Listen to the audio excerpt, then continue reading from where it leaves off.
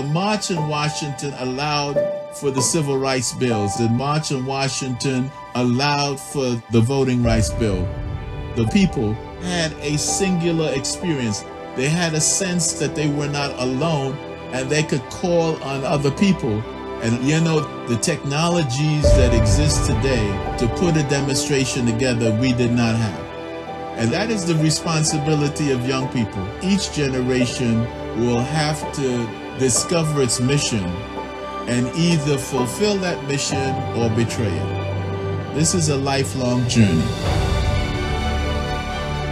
We accomplished a lot of things in terms of changing this country, but we know it's not enough. And we know that if we are to carry on to make this country a better country, it is now on the shoulders of the young people to carry it on. And they now have to fulfill a mission.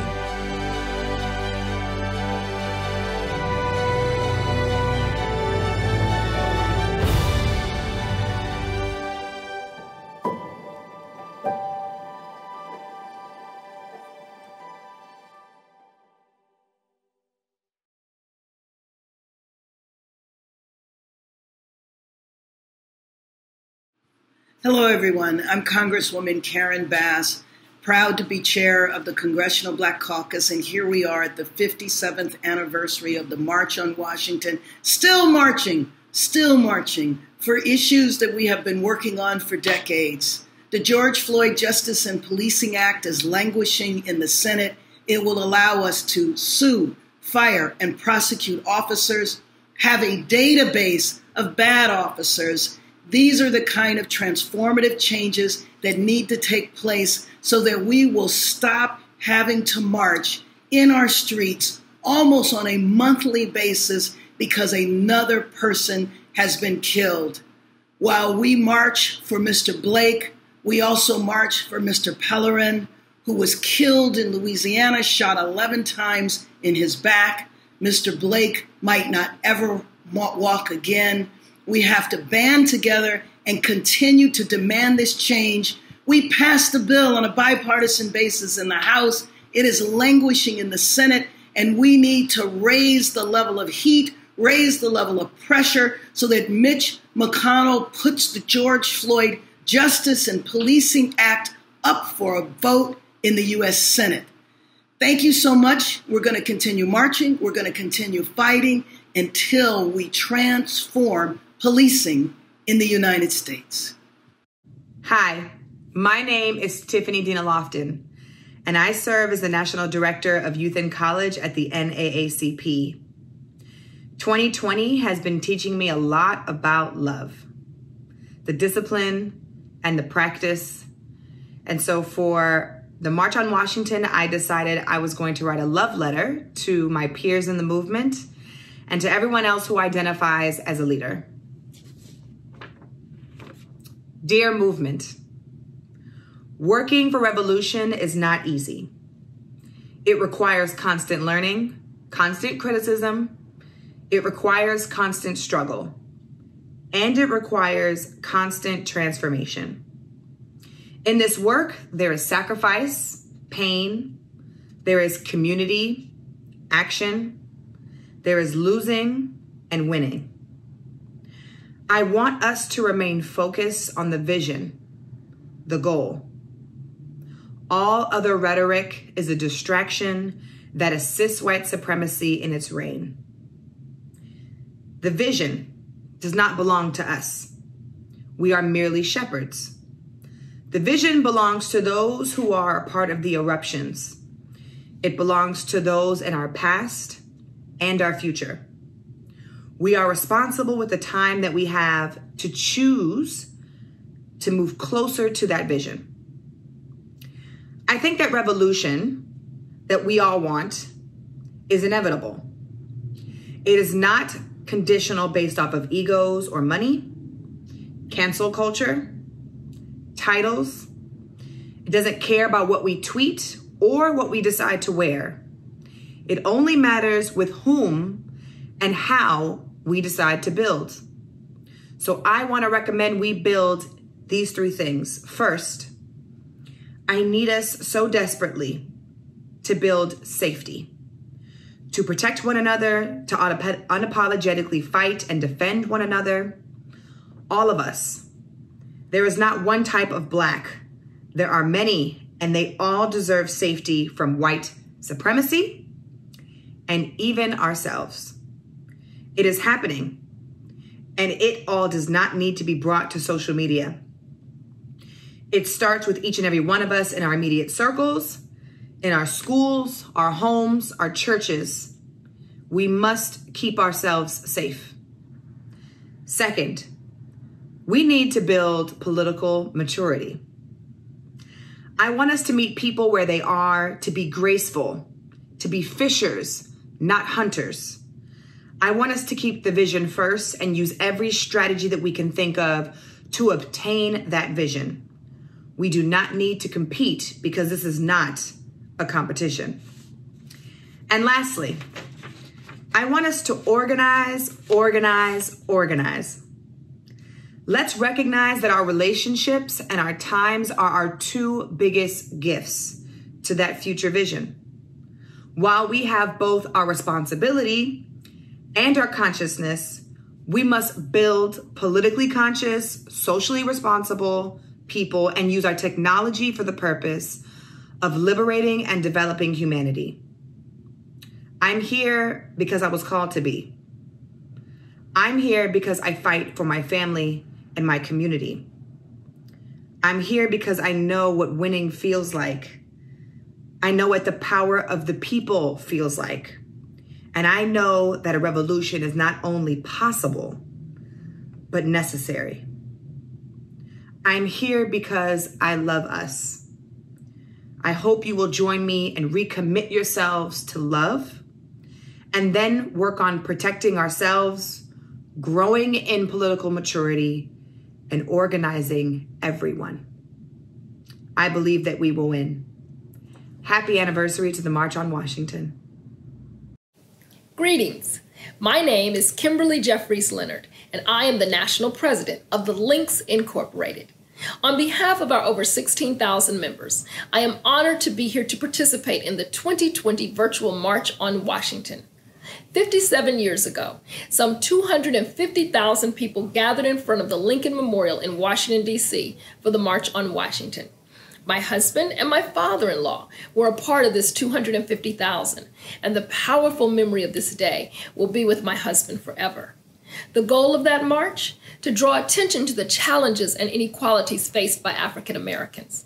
While much has changed since the 1960s, unfortunately, much has stayed the same. Today, we again find ourselves in a critical time. I assure you, the Links Incorporated has rolled up her sleeves and has been working. We have been and continue fighting on behalf of our communities of color who are disproportionately affected by health issues. We have been and continue fighting against the senseless and unjustified deaths of George Floyd and Breonna Taylor and so many other Black men, women, and children. We have been and continue fighting on behalf of our children and generations yet unborn so that we may leave them with a country where they are valued, respected, and safe. We have been and continue fighting against voter suppression, expanding our voter registration and engagement efforts to ensure that all people, especially Black and brown communities, are able to exercise their right to vote. We know that transforming communities starts with getting people to understand and exercise their civic responsibility, and voting is chief among them. It is our primary weapon, and we must wield this power in this country to make change. Our voice, our vote, our power will be heard. When Martin Luther King Jr. stood before the sea of people at the original March on Washington, he said, "But we refuse to believe that the Bank of Justice is bankrupt. We refuse to believe that there are insufficient funds in the great vaults of opportunity of this nation. And so we've come to cash this check, a check that will give us upon demand the riches of freedom and the security of justice." As Black women have consistently been trailblazers for social change, you will find the Links Incorporated standing at the bank with a check in hand. We will continue to fight to ensure the cultural and economic survival of African Americans and other persons of African ancestry. Our time is now. We must be heard. Thank you. Hey guys, I'm Yvette Nicole Brown. Join me and other change makers to get out and vote on Election Day. Our lives depend on quality education, jobs that pay a living wage, and equal opportunities for our children. Our lives depend on healthy communities, access to clean air and water, and to live without the burden of crippling student debt. Our lives depend on fair laws in a country that cares about all its people: Black, white, Hispanic, Asian, Native American, queer, trans, and straight. This Election Day, get out and vote, because our lives depend on it.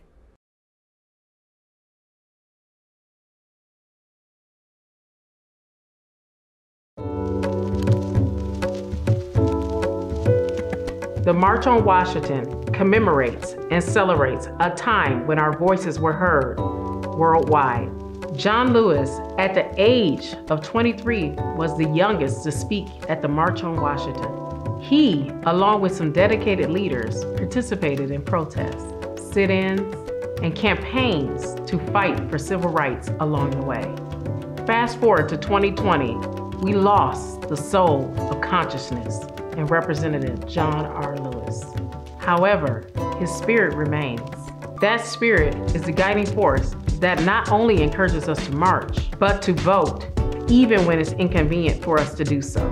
Empower our young people to speak their concerns without apology and get into some good trouble, and demand policies specific to healthcare, fair and impartial policing, economic empowerment, and rally for equal access and equity in education. Today, we, the ladies of Sigma Gamma Rho Sorority Incorporated, stand on the shoulders of 7 young women educators who bravely used their voices in 1922 to enable future generations, just as those who marched on Washington did. In 1963, a seed was sown, and today we recognize more than ever that it was sown on good ground. Let's do our part.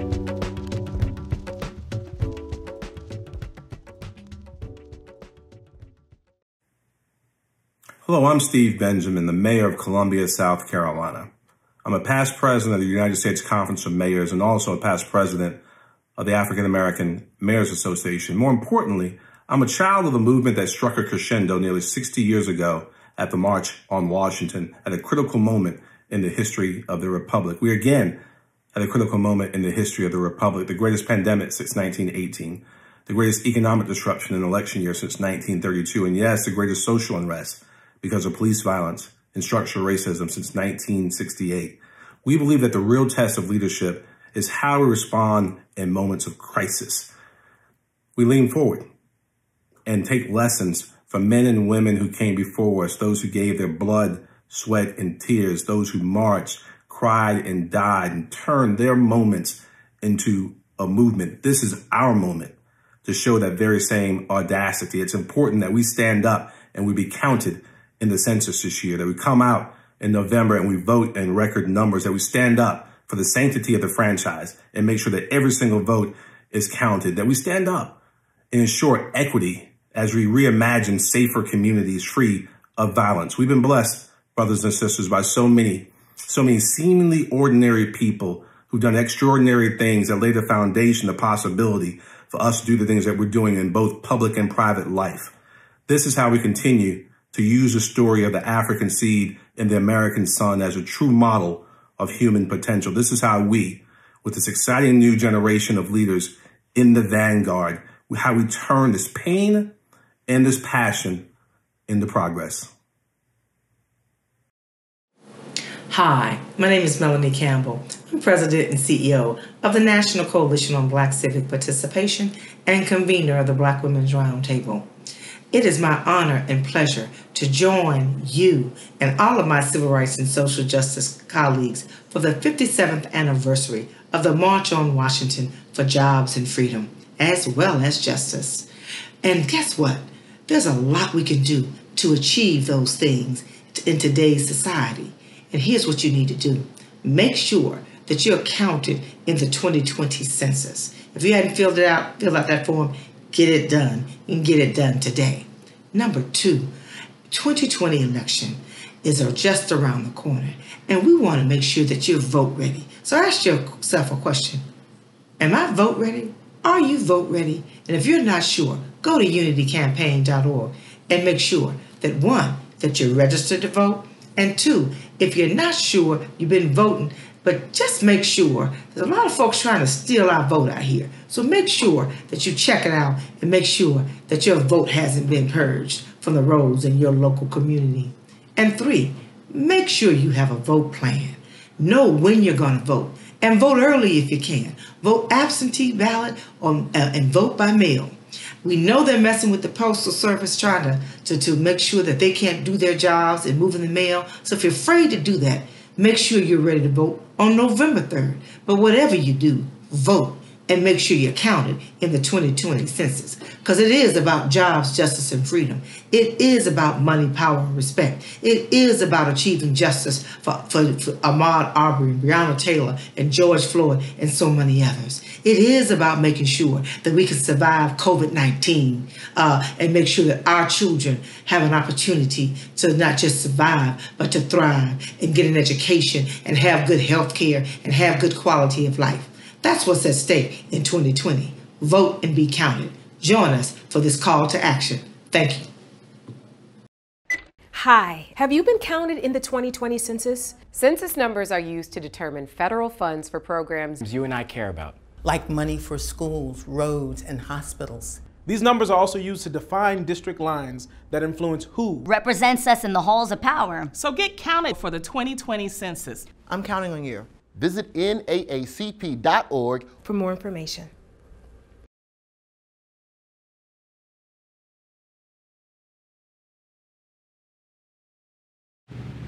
My name is Garland Gilchrist, and I am the Lieutenant Governor of the state of Michigan.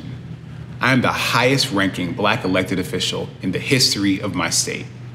But first and foremost, I am a Black man, a husband, a father, a friend, a servant.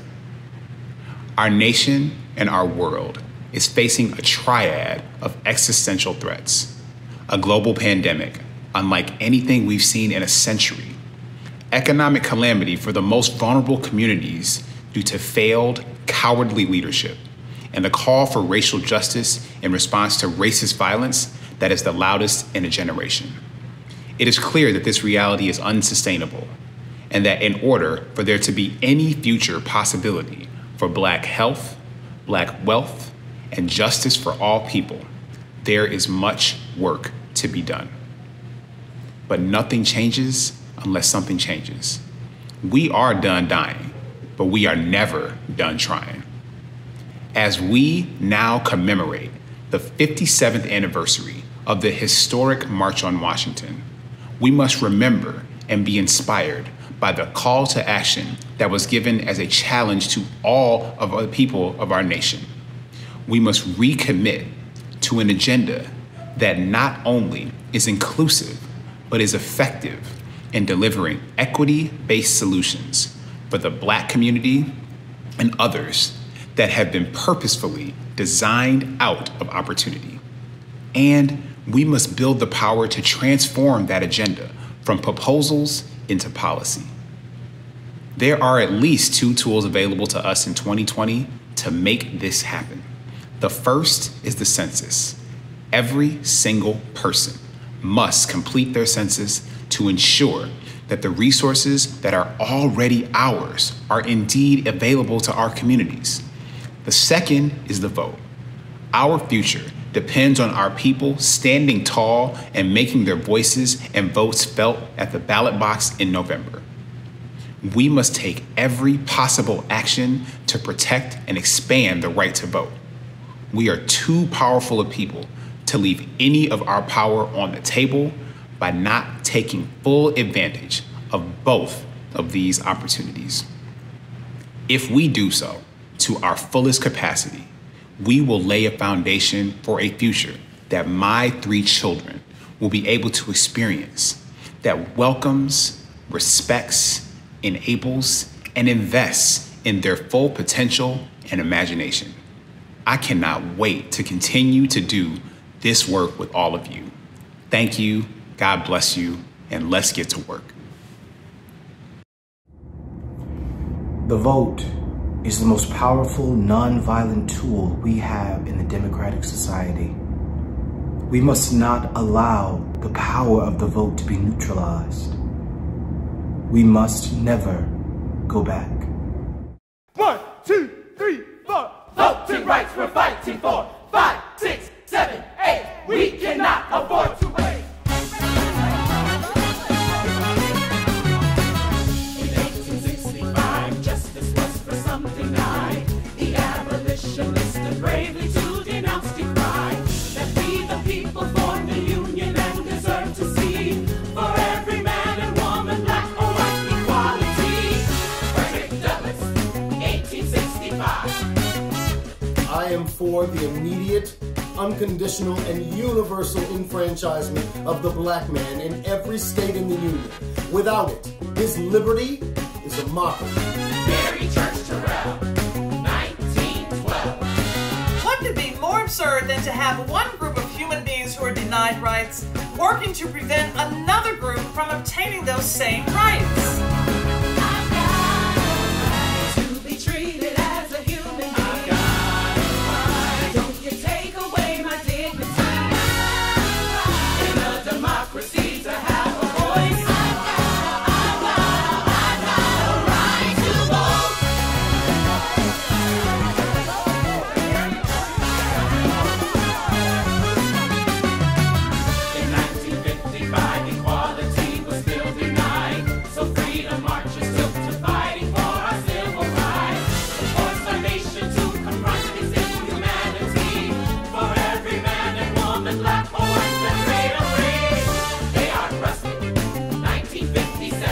Dear Martin, we know that while it's necessary to say no to racial injustice, this must be followed by a positive program of action.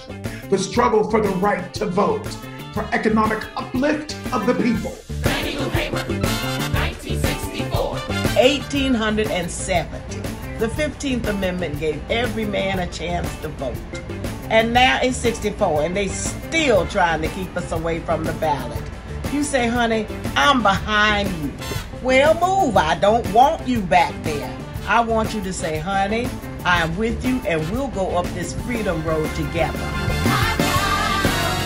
To be treated as a human being. Right. Don't you take away my dignity. In a democracy to have a voice. I've got a right to vote. 2, 3, 4. Voting rights we're fighting for. 5, 6, 7, 8. We cannot afford to wait. Lyndon B. Johnson, 1965. It was more than 100 years ago Abraham Lincoln signed the Emancipation Proclamation. A century has passed since equality was promised and the Negro is not yet equal. The time for justice has now come. No force can hold it back. Ruth Bader Ginsburg, 2013. The sad irony of the court's decision today lies in its utter failure to grasp why the Voting Rights Act has proven effective. Throwing out pre-clearance when it has worked to stop discriminatory changes is like throwing away your umbrella in a rainstorm. To be treated as a human being. Don't you take away my dignity. In a democracy to have a voice. Right to vote. Don't stop me. Don't block me. Get out my way. Get out my way. Don't block me. Disregard me. Get out my way. Get out my way.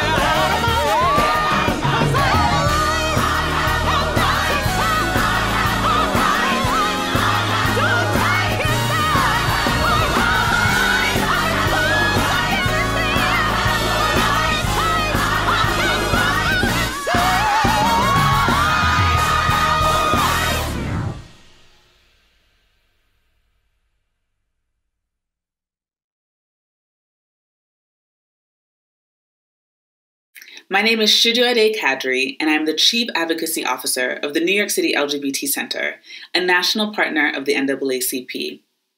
Each year, we see thousands of LGBTQ individuals and offer a myriad of social services, advocacy, and policy programming. In our policy and programming work, we center the needs, voices, and priorities of queer and trans people of color who have historically been disconnected from the hallways of power. We talk a lot about identity. And what I realize is that now more than ever, some individuals find those conversations to be divisive. But as a Black queer feminist, I look forward to the opportunity to talk about my identity, yours, and to celebrate them both. I want identity to be the lighthouse that guides us back to John Lewis's vision of a beloved community, where we can look each other in the eye and see each other's compassion, the struggles, and most importantly, our humanity, where we have the opportunity to let our most basic desires for life, liberty, and the pursuit of happiness to be lifted off the pages of the Constitution and into this democracy, one that I acknowledge did not contemplate the mosaic of identities that now comprise it, nor did it recognize the loss and labor of those upon whose backs it was built. But that doesn't mean we cannot now stand up together to radically transform this space into what we want it to be. Many have carried water before us, and now it's our opportunity to pay it forward for the next generation. These times are unprecedented, but catalytic. Now we have the opportunity to move, to act, to evolve and transform this space into what we want it to be. So let us now link arms across identities, across movements, and march forward together to build the world we want to see. Thank you.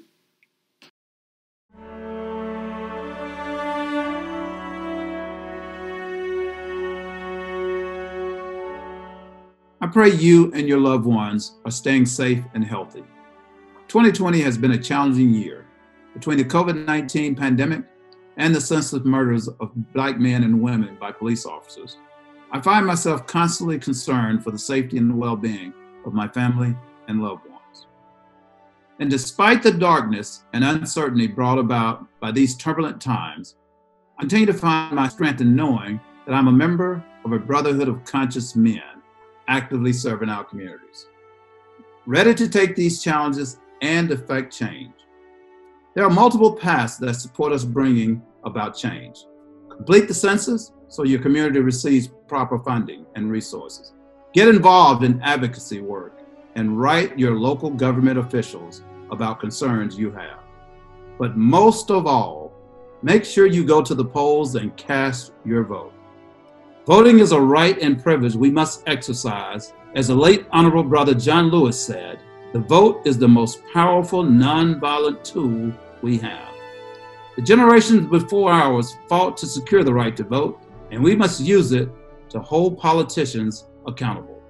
Now more than ever, we must exercise our voting power at all elections. We are stronger when we rise up and speak out together. Now is the time to use your power.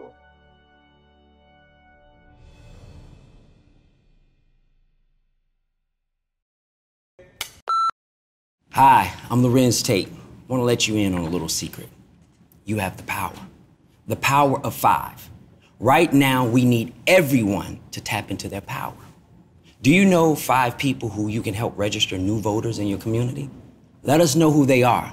Together, we can fight for policies that respect and improve our communities. You can be an advocate for democracy and social justice. Help us change our country for the better with the power of 5. Visit naacp.org or text POWER to 40649 for more information.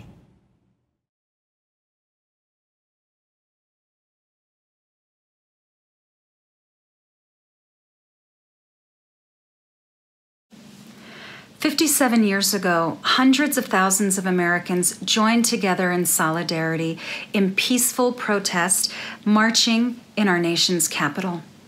We have an obligation not just to recognize what an historic turning point this was for our country, but to recognize the work that led to that moment and the work that must continue ahead in our effort to fight for peace and justice, equality and opportunity for all. That means making sure that every one of our voices, every vote counts and matters as we continue our journey toward a more perfect union.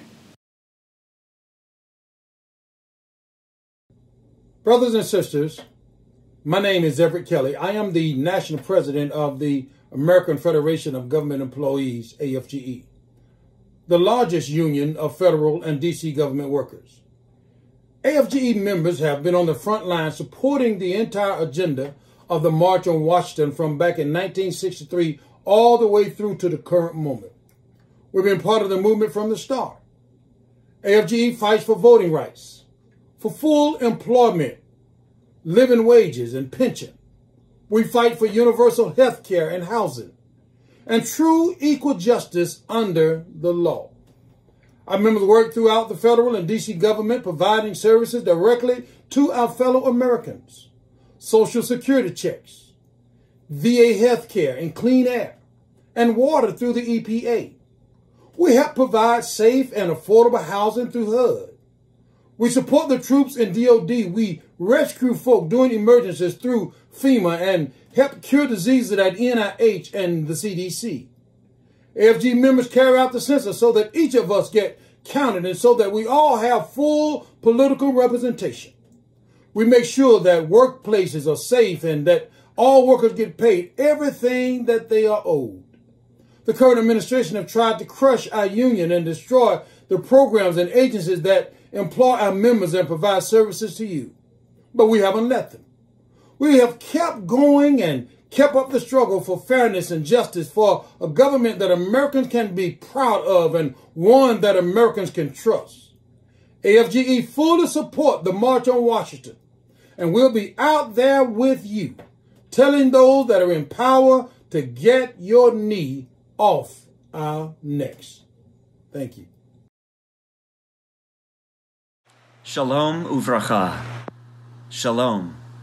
Hello and blessings. I am Rabbi Jonah Pesner, the director of the Religious Action Center and the senior vice president of the Union for Reform Judaism, the largest and most diverse denomination in Jewish life. And I am a proud national board member of the NAACP, the nation's largest and most historic civil rights organization. As we gather to commemorate the March on Washington, let us hearken back and hear the words again of Rabbi Joachim Prinz, a survivor of the Holocaust, who spoke at the original March on Washington. These were his words. When I was the rabbi of the Jewish community in Berlin under the Hitler regime, I learned many things. The most important thing that I learned under those tragic circumstances was that bigotry and hatred were not the most urgent problem. The most disgraceful and the most shameful and most tragic problem is silence. Friends, it is now 2020, and I wonder what Dr. King and Rabbi Prinz would say if they could see us here today and realize that we continue to confront a form of systemic racism which is brutal, violent, and enduring. We are also living in a moment when democracy itself is under siege. And amidst it all, there continues to be far too much silence. There is the silence of those who refuse to cry out in rage against the radical inequality exposed by the COVID pandemic. The silence of those who can't seem to say that Black lives matter. The silence of those who are silenced because of racist voter suppression. Together, with partners like the NAACP, the Reform Jewish Movement is engaged in a massive national civic engagement campaign that we are calling Kol Kolot. That's Hebrew, and it means every voice, every vote. It's a wonderful play on the Hebrew phrase because the same word in Hebrew, kol, can mean vote and voice. The insight of our ancient wisdom is that for our voices to be heard, our votes must be counted. So, as we commemorate the legacy of this March on Washington and all those who assembled for justice in our nation and our world, let us raise our voices. Let us demand an end to the policies and the practices of racism and bigotry and hate. Let us raise our voices to dismantle white supremacy, anti-Semitism, and anti-Muslim bigotry. And let us raise our voices in support of migrants and refugees and people who are poor and people who are suffering and all people who are vulnerable among us. Indeed, let us raise our voices in a song of justice and a hymn of love. And for our voices to be heard, let us ensure that every person votes and every vote is counted. Amen. Do democracy. Vote. You got it. Use it. Vote. Demand democracy. Advocate for criminal, social, and environmental justice for all. Engage in democracy. Run for office. You can be mayor, governor, president. Just run. Democracy is powered by people like you and me. Vote. Advocate. Engage. Visit naacp.org or text DEMAND to 40649 for more information. Greetings to the millions of viewers, protesters, highly motivated, socially charged citizens, and also to the many organizations and, of course, our host, the NAACP. My name is Andre Manson. I'm the 22nd International Grand Polaris of Iota Phi Theta Fraternity Incorporated. And on behalf of our founders and the men of Iota Phi Theta Fraternity Incorporated, I'd like to say welcome. As we gather here for this historic 2020 virtual March on Washington to help actualize a dream brought to us by the great Dr. Martin Luther King Jr., introduced here on this stage in 1963. 1963 being a key year for Iota, being founded in that year with the backdrop of the Civil Rights Movement, the men of Iota set out to not just create a bond of unique concept of brotherhood, but also to participate and get involved and search for the answers to the racial and economic crises that affect our people and people of color. So I want to thank you all here for participating in this effort to make the much needed changes in our society. With the coronavirus and systemic racism ravishing our communities, we have to make our government hear, recognize, and act on our concerns. The men of Iota believe that this election in 2020 is a major part of that focus. One of the many ways that we can achieve this goal is by mobilizing the Black vote. So let's get out there early and influence those in our circles to get involved and participate in this election. Now is the time for us to come together, stand up, and be counted. We have seen from the efforts of many of you by marching and protesting and creating changes in our community, from racist statues being removed from the streets and government buildings to companies taking a step back to see the effects and influences it has on our communities. So I want to say, don't stop now. Keep up the momentum and remember, our communities are counting on you. Thank you.